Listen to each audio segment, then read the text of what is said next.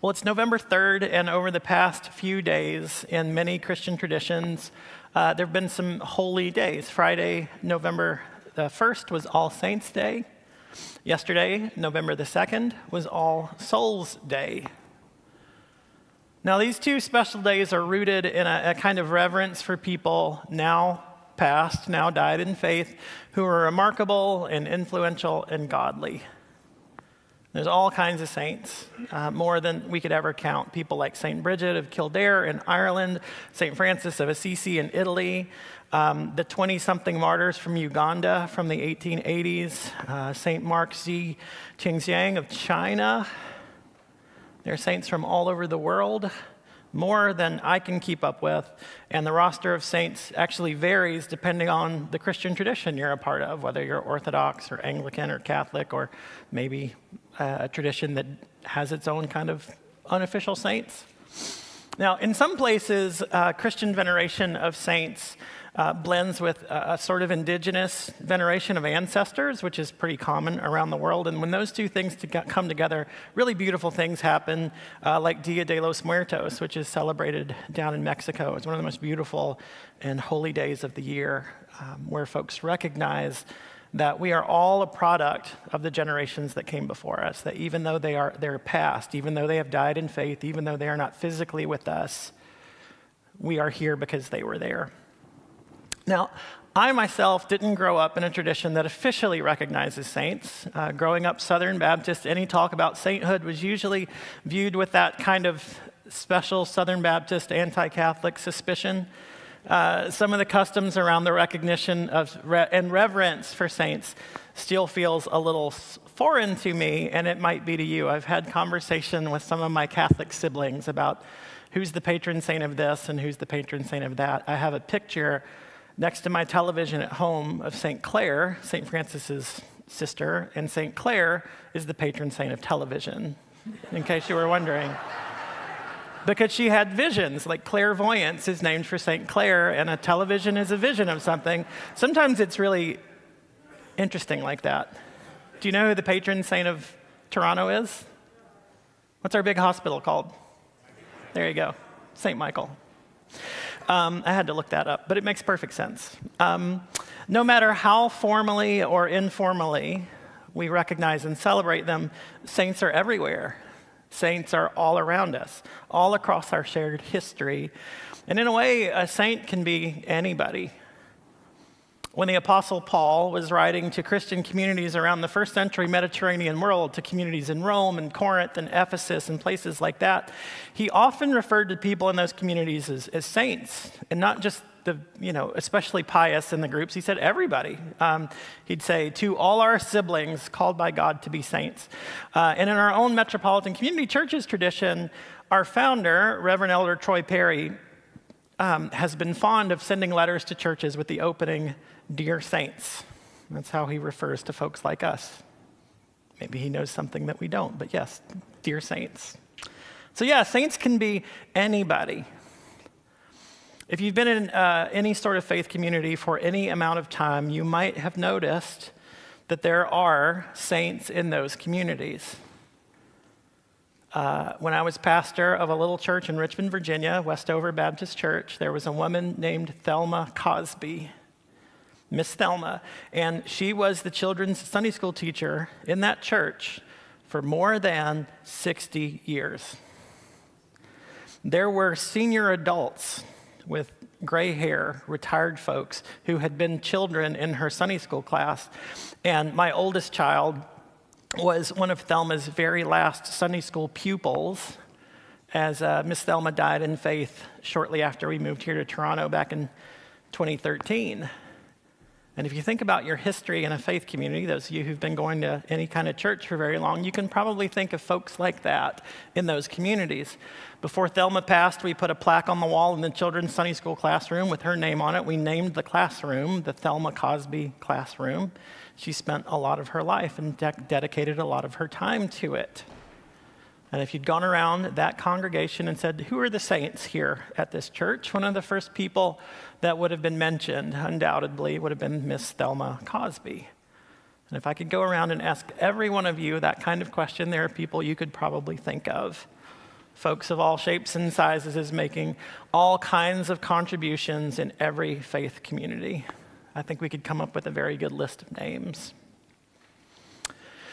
So no matter how long those lists might be, there's always room for more. Because saintliness, sainthood, is for everybody. It's not just for those special figures throughout our history who are important and influential, even though that is a big deal. We all have it in us to be saints.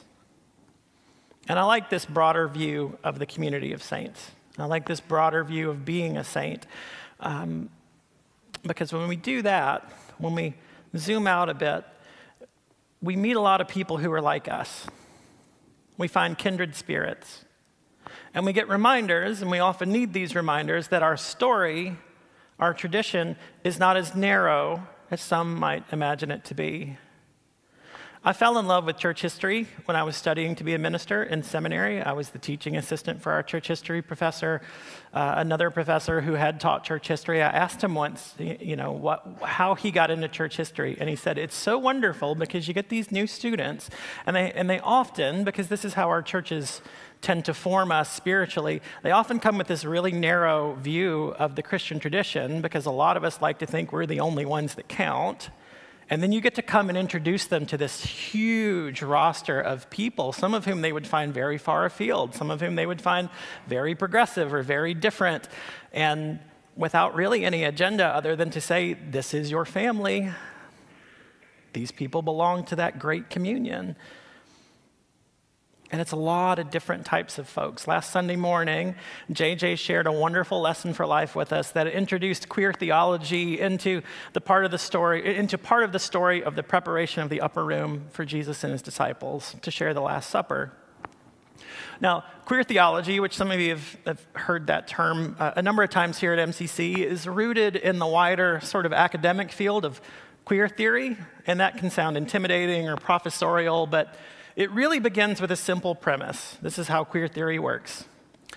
We recognize that throughout history, people have existed outside the strictures of cisgender heteronormativity, which means, in other words, whenever society has figured that being heterosexual and cisgender, that is not trans, and monogamous, whenever they say those things make you quote unquote normal, and some people still think that, there are always going to be those of us who exist outside of that idea of normal. Proudly, some of us. And there are a lot of us who do exist outside of that little circle. And when you're outside of that circle that people call normal, you just see the world differently. That's where it all begins. That's what queer theology and queer theory begin with. Consider the story of the Ethiopian eunuch in Acts 8. It's a story about a guy reading Isaiah, and he's wondering, as he reads the story, he's seeing the story through his unique worldview, and he's asking, what's this story about? Could this story be about me? Could there be someone like me in this story? We all bring a different sort of like me to our experiences of reading scripture or practicing faith or just being in the world. Queer people see the world differently. And we approach scripture differently, we approach faith differently, and we approach the idea of sainthood differently. There's a wonderful thinker in MCC life named Kittredge Cherry, and Kittredge has done extensive work on identifying queer threads in the stories of saints. And there's a couple different ways that this happens. Sometimes it means recognizing parts of the lives of saints from far, far in the past that would be considered queer today, even if those figures couldn't identify that way. St. Augustine, 3rd, 4th century leader of the church, one of the most influential thinkers in Western history, had intimate relationships with men and with women, and today we might call him bisexual or pansexual. Now, St. Augustine couldn't identify that way, but you get the idea. Saints Sergius and Bacchus from the 4th century seem an awful lot like what we would call a gay couple today. Whether or not the church recognizes them as such or not, you can kind of infer. Saints Perpetua and Felicity might be considered a lesbian couple today. Saint Sebastian, a 3rd century Italian, killed for professing Christianity, has long been associated with homoeroticism. He is basically a gay icon. He is the patron saint of lots of LGBTQ folks. Now, these historic figures, of course, would not have understood sexuality and gender and identity the way we do here in 2024. But still, maybe we can see a little bit of ourselves in their lives, in their experiences, in their stories. And maybe these threads, these connections that bind us to them can come as a bit of a reminder that we are not alone. And just another way of reminding us is, as Catholic priest and gay activist Father James Martin likes to say, well, a certain percentage of humanity is queer. That's just how it is. And so probably some of the saints were too. Martin says, you might be surprised when you get to heaven to be greeted by queer people. Sometimes we find sainthood in different places. Rather than seeing historic figures through a different lens, sometimes we see contemporary queer figures and think of them as saints. Sylvia Rivera, for example, the Latina drag queen and trans activist and Stonewall riot veteran, at the end of her life was a faithful member of MCC New York.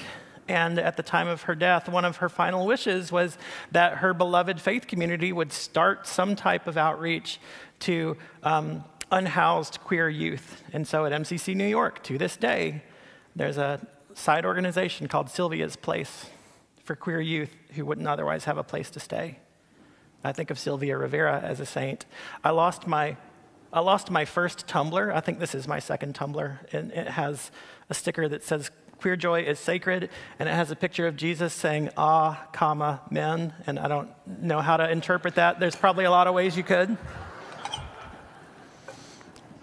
Frustration, desire, whatever. But my first one had a sticker with Sylvia Rivera on it, and she's one of the saints to me. If you see it, just drop it off by my office door, please. Or if you see one of those stickers, grab me one and I'll put it on my new one. Harvey Milk, the openly gay San Francisco city councilman, assassinated in November 1978, the day I was born, by the way, is enshrined with an icon in our chapel. There's also an icon for Reverend Pauli Murray, who some of you heard me talk about during Black History Month last year. The year before, Pauli was a civil rights activist, an incredible legal scholar and lawyer, a women's rights leader, one of the founders of the National Organization of Women, and she was a priest. And she found herself attracted to women. She wrote about this, and she even explored the possibility of gender transition.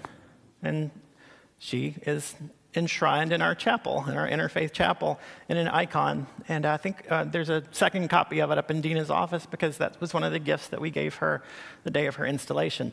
Reverend Bob Wolf's stole, this thing that I wear. A stole that belonged to Bob Wolf is enshrined in our chapel as a way of remembering and holding sacred the life of a man who came to Toronto from California back in 1973 on a one-way bus ticket to be the founding pastor of MCC Toronto. I think we can certainly consider Reverend Bob and lots of folks like him to be saints.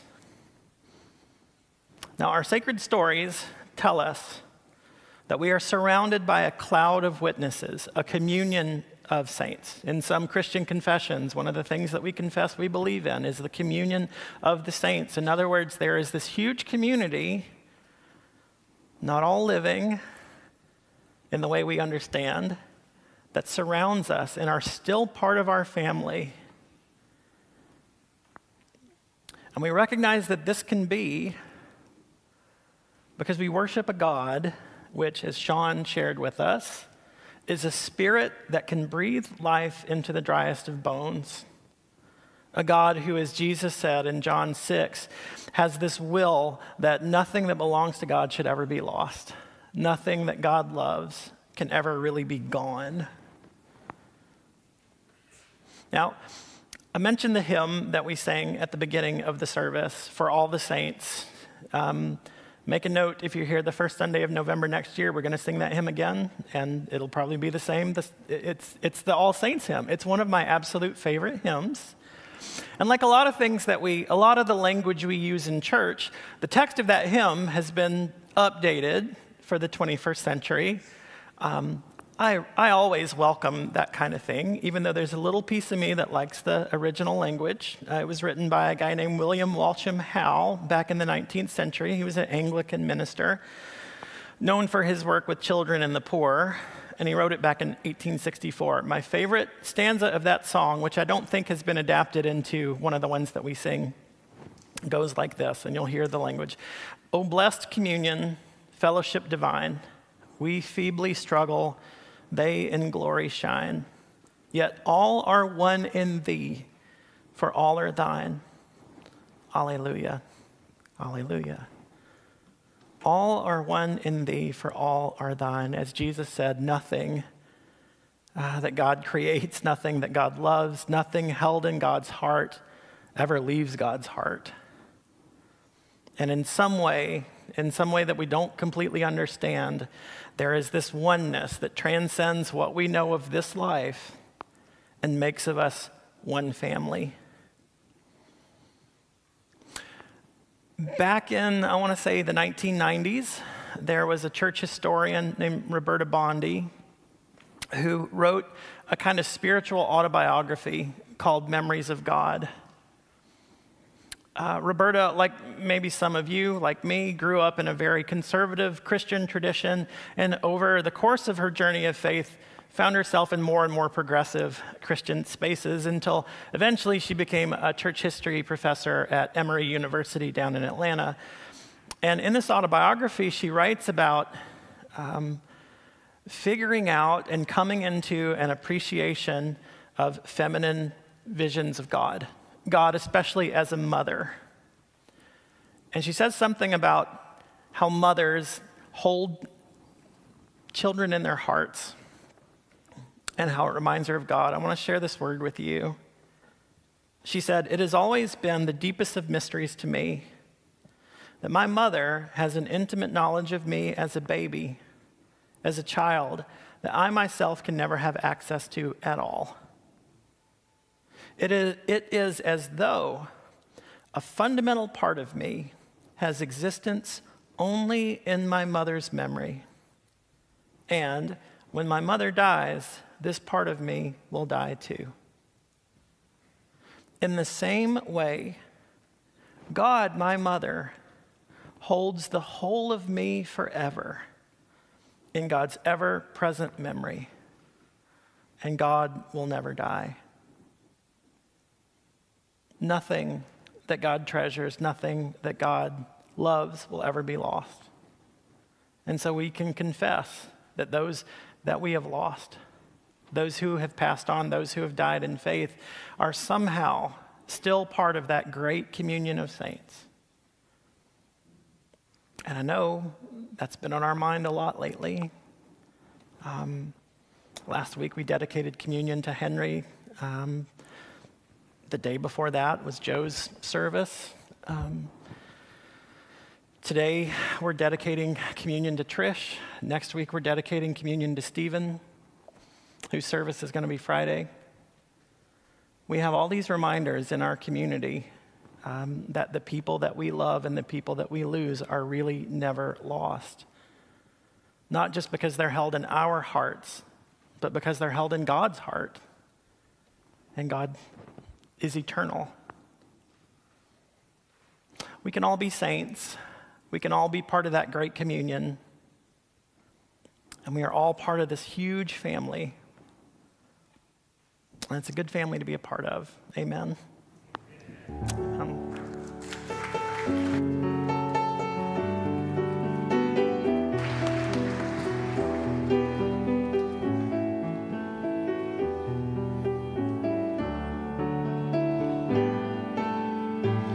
Surely the presence